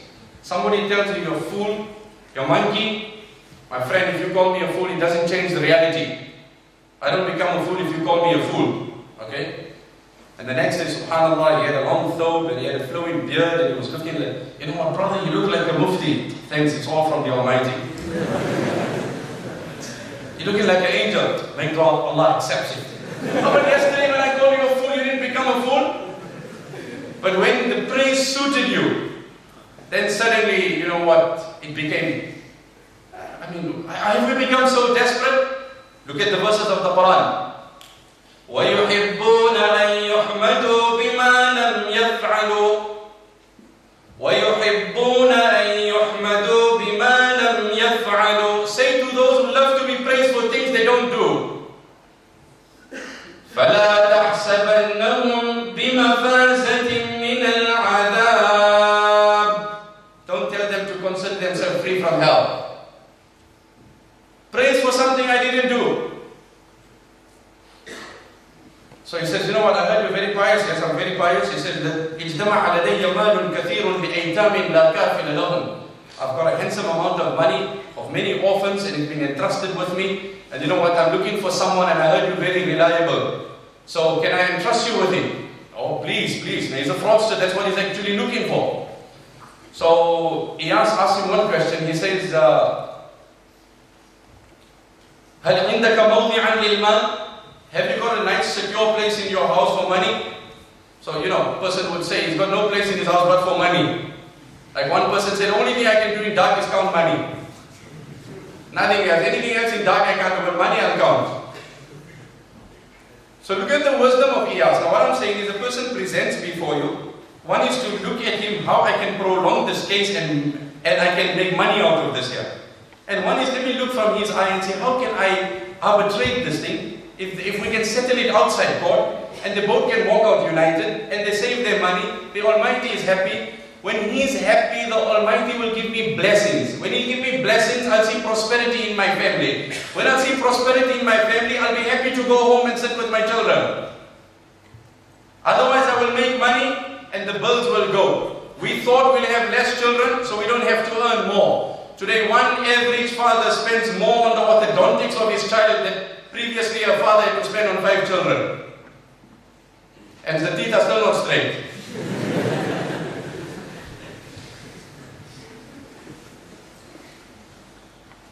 You look at it. This cover, that cover, this insurance, that insurance, in the event of this, in the unlikely event of this, God forbid, this, that. He said, no problem, do me a favor. Tomorrow, tomorrow you bring a whole group of people. Because I got a lot of money and I need to give it to you. And you're the only person. So this man is all excited. You know what? This is my chance. This man is trusting me. He's going to give me so much money. He is all excited. Look at the wisdom and the vision. He goes home, prepares a place, gets 5 people around him. In the interim, the man who's crying for his money comes. Says, you told me to come back the next day. It's the next day I've come here. Say, alright, now very simple. You just go to that same man, the so-called pious man, and you tell him, you know what, idfa ilayya money. Give me my money. And if he refuses, then tell him, I'm going to report you to IRS. That's all. Nothing else. You go back to him and say, you know what, my brother, I want my money. In all likelihood, he will refuse. When he refuses, then you tell him, hey, you know what, I'm going to report you to that IRS. That's all. He says, okay, no problem. He goes back to him and says, my brother, my money. He says, forget about it. So I forget about it, I'm going to IRS. فَلَمَّا سَمِعَ ذَلِكَ. When he heard IRS, he said, no, wait. Myself and IRS go back many years. You know what, it's in the family. I don't want to spoil the relation. Come here, my brother, come here. No. Tell the man I'm going to the media. Tell him I'll put it on the radio station. Wait. دَفَعَ إِلَيْهِ الْمَالُ وَطَيَّبَ خَاطِرَهُ.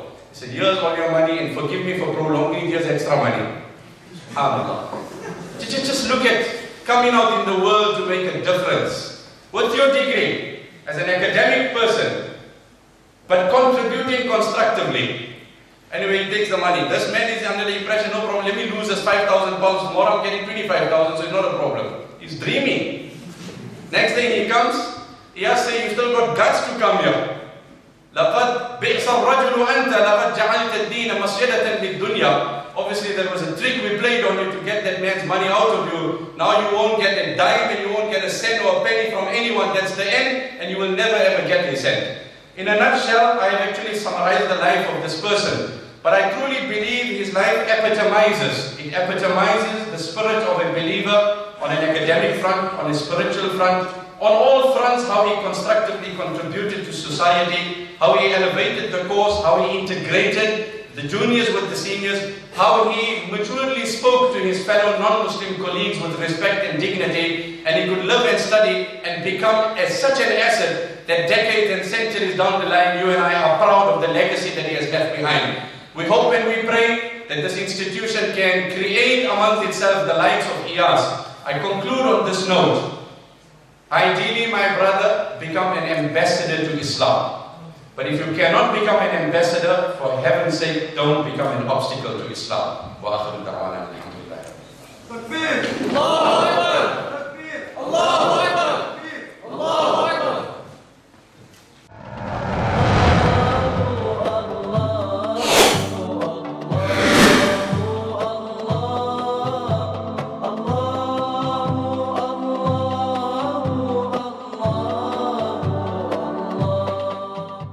اللهم صل على سيدنا محمد وعلى آله وصحبه وسلم. اللهم صل على سيدنا محمد وعلى آله وصحبه وسلم. Firstly, thank the brothers and sisters for taking out the time to ask these questions. إنما شفاء العين السؤال. The Prophet ﷺ says the cure of ignorance is to question.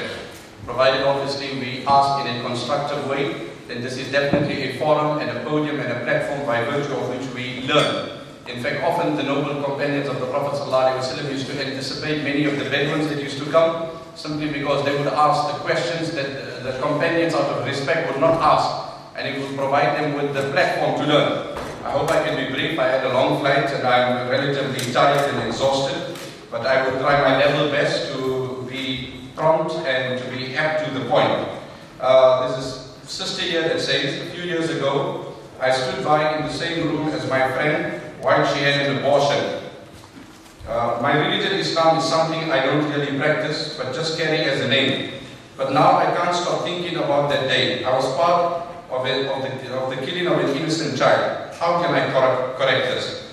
Firstly, sister, I compliment you for your courage, and I thank you for expressing your sentiments. That indeed is a sign of a believer. The Prophet ﷺ said, إِذَا صَرَّتْكَ حَسَنَتُكَ وَسَاءَتْكَ سَيِّئَتُكَ فَأَنْتَ مُؤْمِنٌ.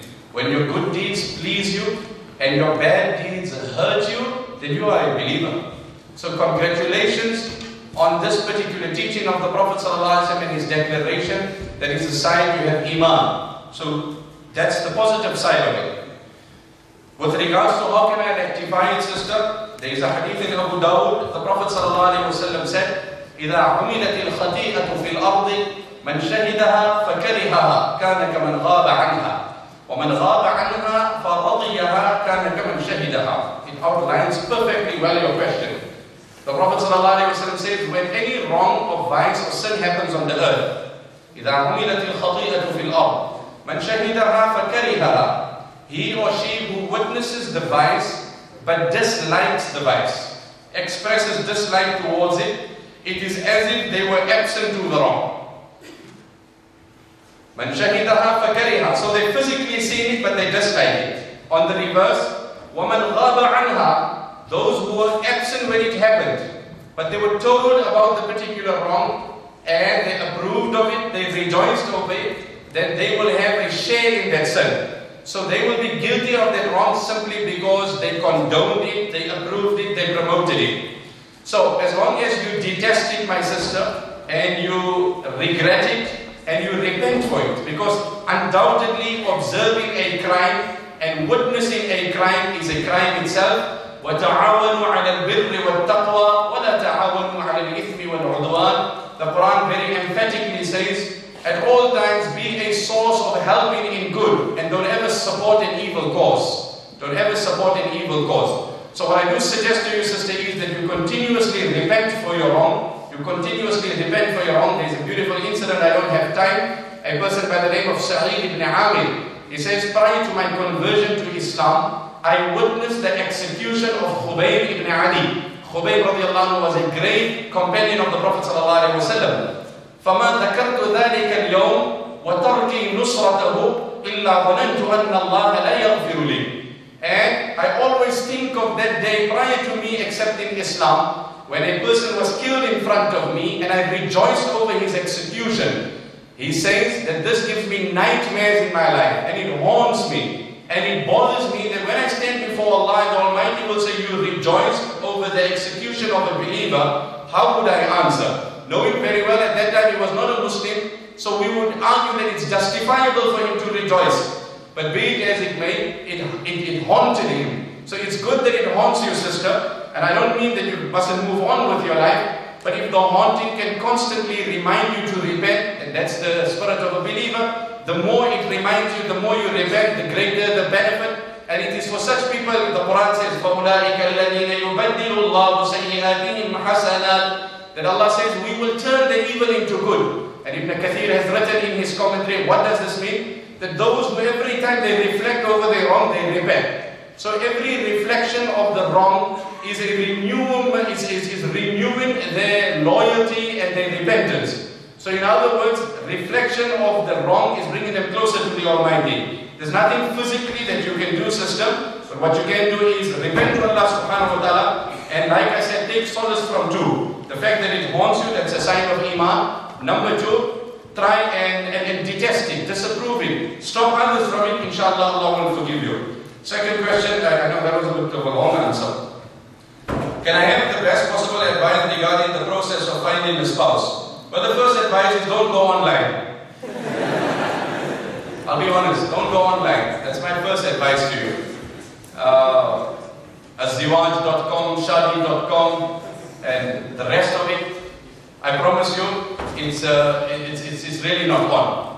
The simple procedure of the Prophet ﷺ. My sister, or well, I don't know if it's a sister or a brother, whoever you are. Marriage is not something where you market yourself. You don't market yourself, you don't promote yourself, and in particular a woman, where you go and offer yourself to others. Welcome to Muhammad Sir. It's not something where you go and throw yourself and promote yourself and degrade yourself. Obviously, the correct proceedings in Islam is, like anything else, while we've been exhorted to hasten in marriage. Abdullah ibn Mas'ud radiallahu anhu said, لو لم يبق من أجلي إلا 3 أيام ولطول على النكاح لتزوجت كراهية أن ألقى الله عز وجل عزبا. If I had no more than 3 days left in my life and I was to die after 3 days, I would hasten in getting married simply because I do not want to meet my Allah single. The correct procedure, sister, like anything else, is that obviously you engage in dua, you pray to the Almighty, and you know what? You do not market yourself, but via the menfolk, it's totally permissible to pass the word around. It's not an offense to say that there is a sister in our family. The beautiful incident in Bukhari of Sayyidina Umar radiallahu anhu, when his daughter Hafsa radiallahu anha was widowed, and then he went and he presented his daughter. And there's absolutely nothing but in dignity and respect. Unlike when many times we make our sister attend a function where it will be frequented by men, and we ask her to parade the halls and the malls so that onlookers can glance at her and perhaps be inclined. That's degrading the honor and the respect of any woman. But to say that, you know what, there's a sister here, there's a brother in this family here, if you know of anyone, please let me know, in a manner that it conforms with Shariah, then that is totally permissible. I mentioned the incident that when Sayyidina Umar's daughter Hafsa radiallahu anha was widowed, then he took his daughter, and he not her physically, but he took the proposal to Abu Bakr, and he as the father initiated it, and he says, you know what, my daughter has been widowed, if you are interested. And he went to Uthman radiallahu anhu, and I just came across a very beautiful narration about the fact when he went to Uthman, and Uthman radiallahu anhu declined. So, you know, he wasn't very clear, he was a bit vague. So Umar radiallahu anhu then went to the Prophet sallallahu alaihi wasallam and he says, you know what, I presented my daughter as a proposal to Uthman, but he didn't give a clear yes, he didn't give a clear no, and that makes me uncomfortable. And subhanAllah, what were the words of the Prophet sallallahu alaihi wasallam? He said, سيزوج الله عثمان خيرا من ابنتك ويزوج ابنتك خيرا من عثمان. سيزوج الله عثمان خيرا من ابنتك وَيُزَوِّجُ إِبْنَتَكَ خَيْرًا مِنْ عُثْمَانَ. Or Umar takes solace, and it could only be the Prophet ﷺ to say what he said. He said, nothing to fear, Allah will give your daughter someone better than Uthman, and Allah will give Uthman someone better than your daughter. And history is testimony to the fact that Uthman radiallahu anhu was married to the daughter of the Prophet ﷺ. There are very beautiful couplets about that. When he was sitting with his wife Ruqayya radiallahu anha, and someone made the remark and said, أبشر فقد حييت ثلاث مبطرا ثم ثلاثا وثلاثا أخرى ثم بأخرى لكي تتم عشرا لقيت خيرا ووقيت شرا نكحت والله حصانا زهرا وأنت بكر ولقيت بكرا. It's a topic of its own to explore. So it's not wrong. It's not wrong for you to mention. Shu'aib alayhi salam, the Quran says, he initiated it. When the daughter seen the loyalty of Sayyidina Musa, and someone said, why don't you employ his skills? And the father said, why employ, make him a son-in-law? So the father initiated it and he said that إِنِّي أُرِيدُ أَن مُنْكِحَكَ إِحْدَى ابْنَتَيَّ هَاتَيْنِ. In a nutshell, you make dua to Almighty Allah, you do not project yourself, you do not promote yourself at locations where you assume that people would look at you and thereby be attracted and inclined to you. That's degrading yourself. Do not market yourself. As I told you, the first thing, don't go onto this Azziwaj.com and all those other illegal avenues, because I'm afraid the reality of life is today, as I mentioned and I indicated in my talk earlier, it's become very hypocritical. So we're giving off an image, and obviously the bubble bursts one day, and then you meet the person quite different in relation to what you thought. You recite the relevant du'as, and those in your family can definitely circulate the words.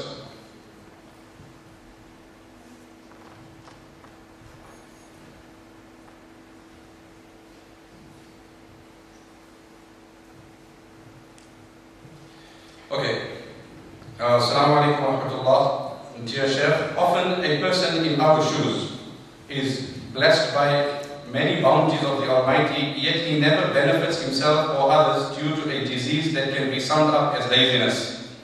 What advice do you give him?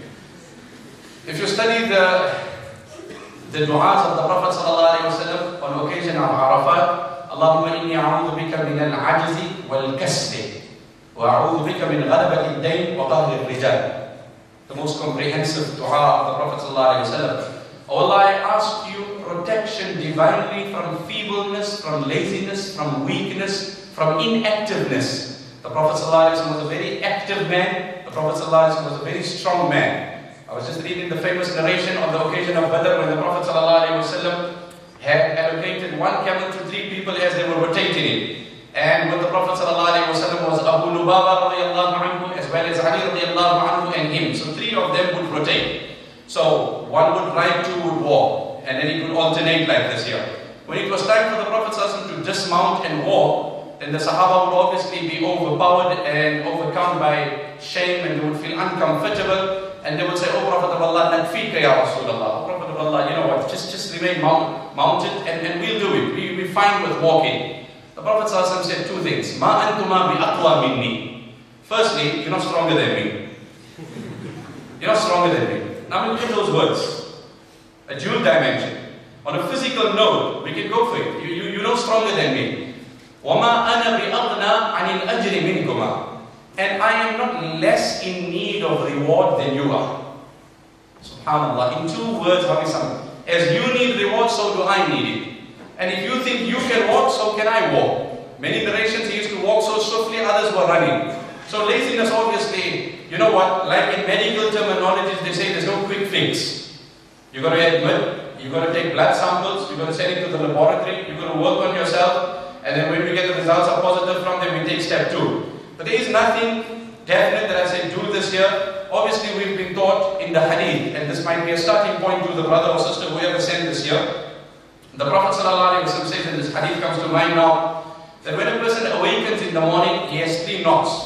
The famous hadith of the Prophet ﷺ.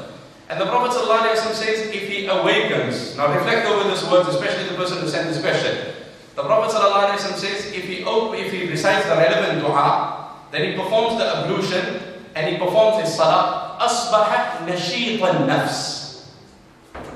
These are the words of the Prophet ﷺ. He says this person will be active, he'll be vibrant, and he will be constructive the whole day. أَصْبَحَ نَشِيطَ النَّفْسِ.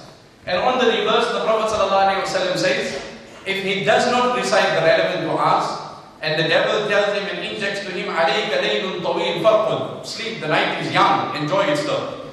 Until the sun has risen and he awakens late. أَصْبَحَ كَسْلَانْ خَبِيثَ النَّفْسِ. The Prophet ﷺ says, this man will be lazy, he will be feeble, he will be inactive whole day. Now here we have a clear-cut formula from the Prophet ﷺ that if we adequately read the relevant du'as that have been prescribed and we awaken. I mean, the Prophet ﷺ has made du'a, Allahumma barik li ummati fi bukuriha. Oh Allah, bless the mornings of my ummah. So whatever you can accomplish in the morning is something you will not accomplish later, and this is no, travel early morning and see how quick the tayyul ard, how quickly you cover your distance. Why? Because it's the dua of the Prophet ﷺ, and let noon set in and let it be afternoon and heat, and you know, there's so many other issues. So on a practical note, brother or sister, whoever you are, let us commence with our Fajr Salah promptly, inshallah, and there onwards, hopefully, as the words of the Prophet ﷺ, Kaslan, Khabith al-Nafs, and Nasheed. Nasheed means healthy, active. What is your advice for one hoping to leave Facebook? Leave it.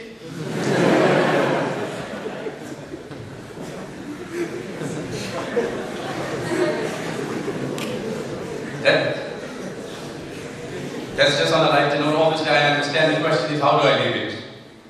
The Prophet ﷺ said, إِذَا سَمِعْتُمْ بِجَبَلٍ زَالَ عَنْ مَكَانِهِ فَصَدِّقُوهُ. When somebody tells you that a mountain has moved, tell him I believe you. And somebody comes and tells you that he has abandoned an evil practice, tell him I don't believe you.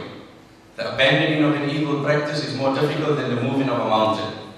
That is why we say, put good qualities into yourself, put good discipline into yourself. You know that youngster said, I was reading the harms of cigarette. It was so bad, I had to give up reading. I didn't give up cigarettes, I gave up reading. Why? Because I couldn't give up abandoning cigarettes. I said, let me not read the literature and harm myself. You monitor your sugar and then you start going on a diet and then you say, this is bad, stop monitoring it so I can eat. That's just appeasing yourself psychologically. These are the challenges with which we contend. I'm not very prompt with answering my emails, but a day won't go by where I would not receive an email with regards to Facebook. As I mentioned, 8.5 million unique users. These are the challenges. And the other day a sister emailed me, now this is what sending emails to females has become the norm. And what did she say? She says, I want to use it as a platform of da'wah, a platform of conversing and expounding on the beauty of Islam. Well, somebody said it, you can't sit by fire and not get burnt. Maybe you cannot avoid the heat. Perhaps you will save yourself from the flame, but inevitably the heat is going to catch up with you. So a person might start on a noble action, but ultimately it's going to lead to something sinful. How do you stop it, sister or brother, whoever it is? We learn from the hadith that when there is an environment where we are sinning, then we should look towards relocating or adjusting or changing something where we know we are more vulnerable and we're more susceptible. The famous hadith where the person killed 100 people and he went to someone and he said, what should I do? He said, انطلق إلى أرض كذا وكذا فإن فيها أناس يعبدون الله فاعبد الله معهم. That you know what, you go to that locality, there are pious people, they go sit with them and go worship Allah with them. So move away. وَالْمُهَاجِرُ مَنْ هَجَرَ الذُّنُوبَ وَالْخَطَايَا. On a practical note, if you can, like someone suggested, your computer, put it in the kitchen. It sounds odd, but don't keep it, covered in your room, next to your cupboard where you can off the lights and close the door and have a sign there, don't enter, and then you log on. Expose it in the house.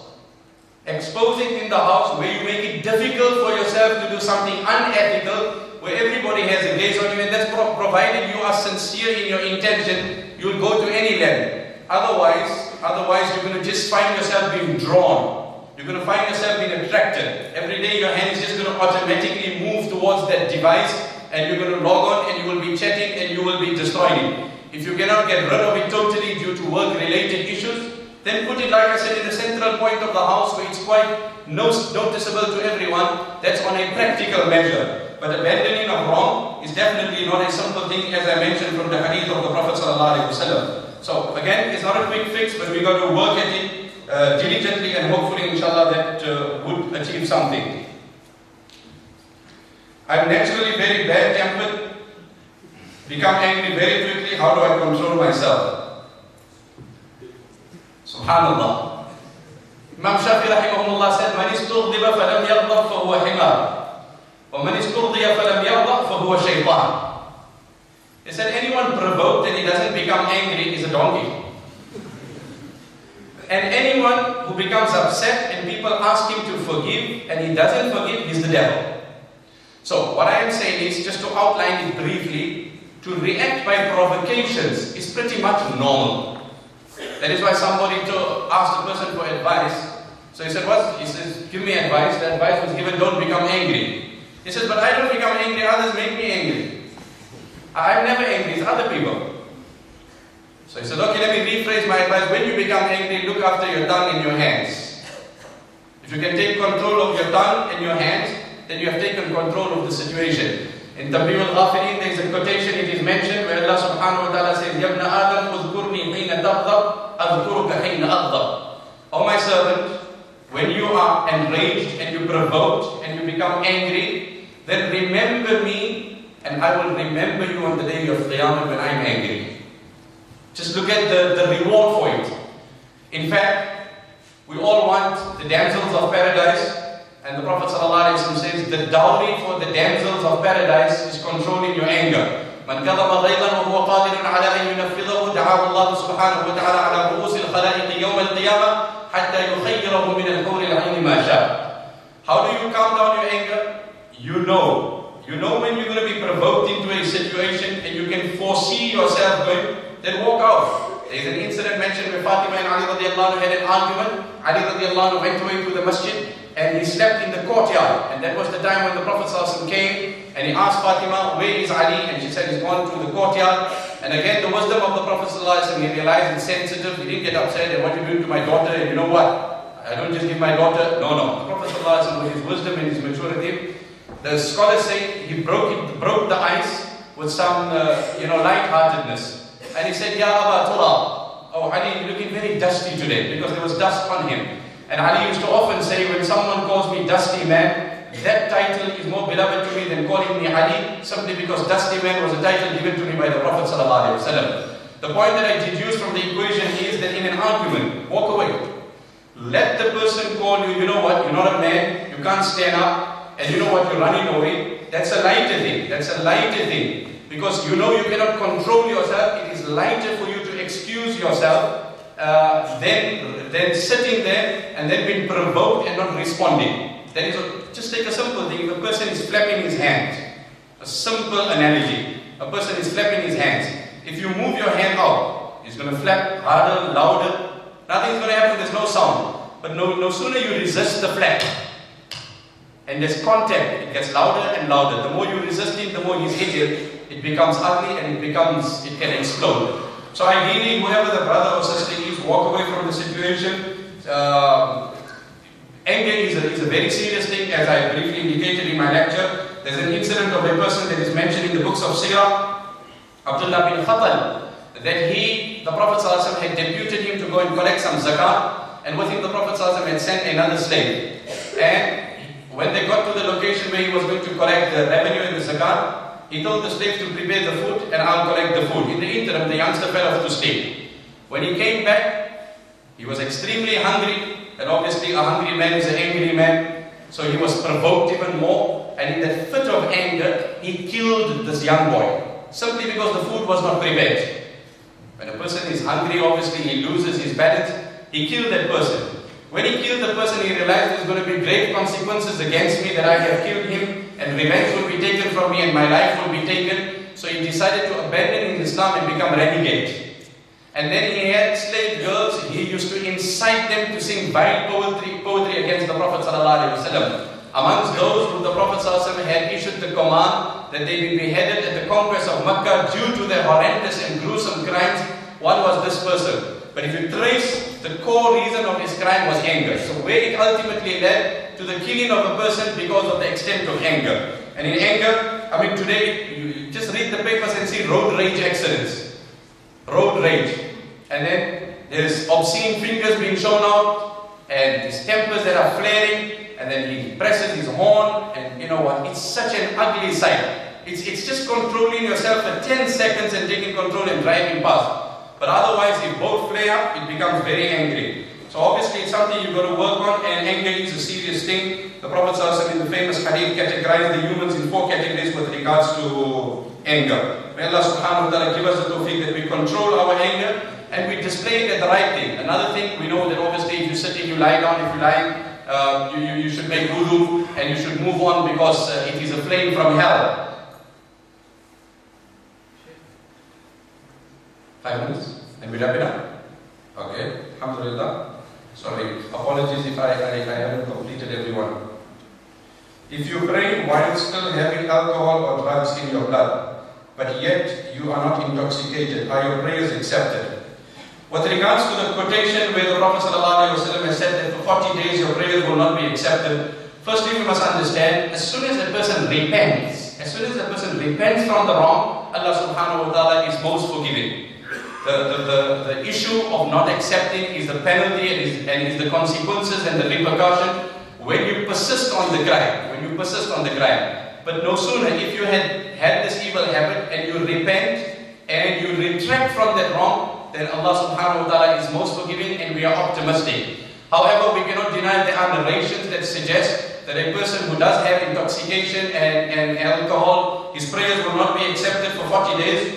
The scholars say if he prays in a clean and a pure condition, meaning on externally there's nothing impure on his body, then for that duration he will be absorbed of his responsibility. However, he will have no added reward.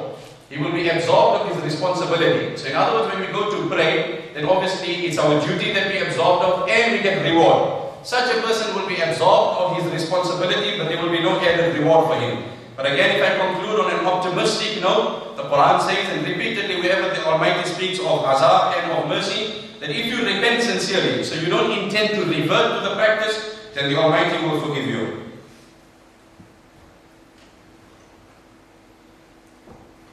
Where do you draw the line between avoiding seeking positions and having high zeals to lead, which Islam prompts? I think it's quite clear, you don't go to any length to do anything unlawful.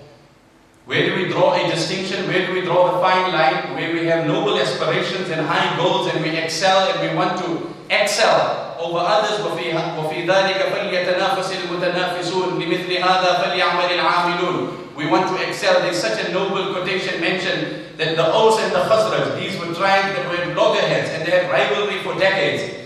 And after their reversion and their conversion to Islam, the whole nature of the argument became different. So the Aus tribe then said that, you know what, minna man ujizat shahadatuhu bi shahadati rajulain, minna man ihtazza lahu al-arsh, Sa'd ibn Mu'az.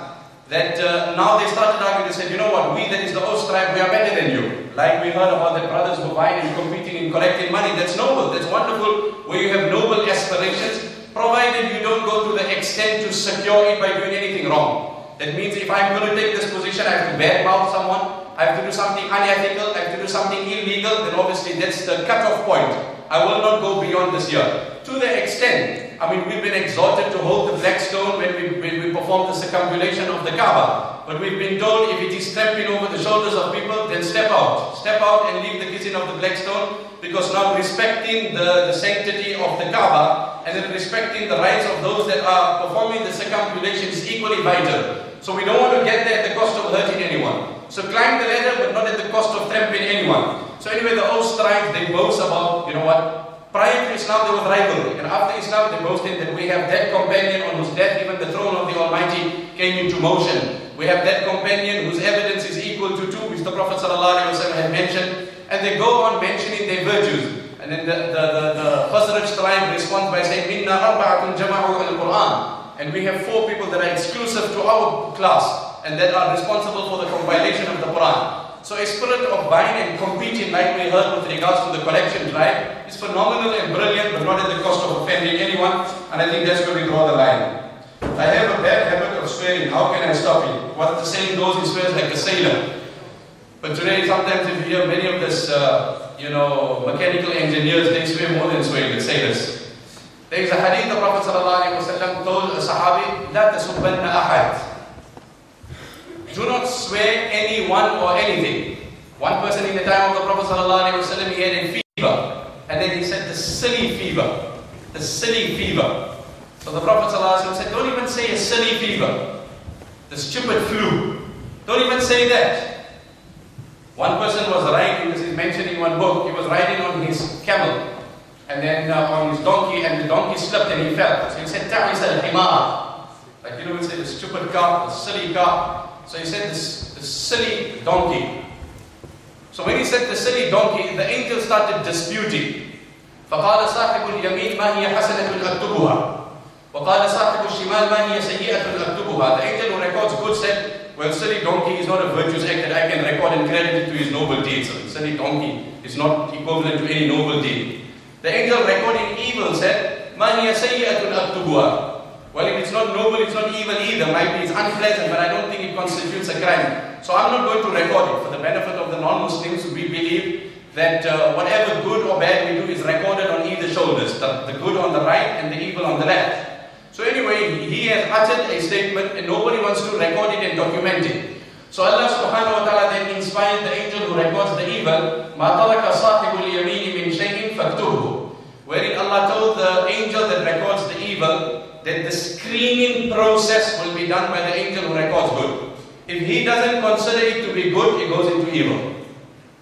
If he doesn't consider it to be good, it goes into evil. Can you imagine if we have the vulgar language? The Prophet ﷺ was walking and somebody insulted Abu Bakr radiallahu anhu. And Abu Bakr was first silent, and he provoked him again, and then Abu Bakr responded with abusive language. And he cursed him, and he said something unpleasant to him. And subhanallah, the Prophet's words were unique. He said, La'an wa Siddiq kalla wa rabbil Ka'bah. La'an wa Siddiq kalla wa rabbil Ka'bah. I will wrap up now, inshallah. I know I'm cut off. I'll call that a day and we'll end off there. The Prophet ﷺ told Abu Bakr, one side you are noble like Abu Bakr, and one side you curse. These two can't be found in the same human. It cannot be, you just can't marry the two, you just can't tie the two. Siddiq wa la'an kalla wa rabbil Ka'bah. So one side you're a believer, one side you're a religious conscious person, and one side you're using vulgar language and you're using abusive language. It definitely doesn't tie with the profile of a believer. May the Almighty save us from vulgar language. Ya ayyuhalladhina amanu taqullaha wa qulu qawlan sadida. O you who believe, fear the Almighty and utter that which is noble. The poet says, Ma in nadimtu ala sukuti marratan wa laqad nadimtu ala al-kalami mirara. After resolving an argument, generally it's human nature, after the argument is over and you go back, then you dwell over the argument. And you say, now what did he say, what did I say? And you plan your counter-defense for the future time. So now you're going to walk past because you want him to provoke you, because now you've got the answers prepared.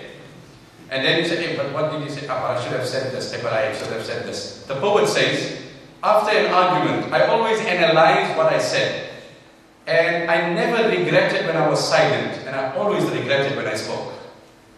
ما إن ندمت على سكوتي مرة ولقد ندمت على الكلام مرارا. I never regretted why was I quiet, but I always regretted why I spoke. On those notes, as I've been indicated, to wrap up and conclude, and thank the organizers for hosting me in this event. Jazakallah.